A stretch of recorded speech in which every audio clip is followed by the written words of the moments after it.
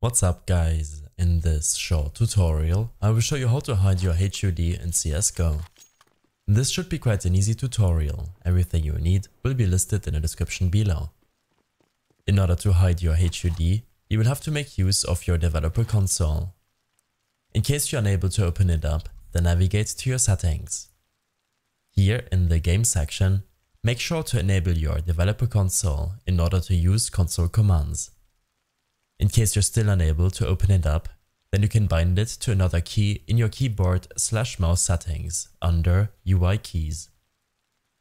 Use the command cl draw HUD 0.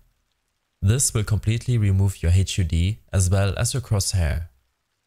If you wish to display the death notices in the corner of your screen, then make sure to use the command cl draw only death notices 1. I hope this helped you out. Leave a comment if you have any questions and see you in the next one.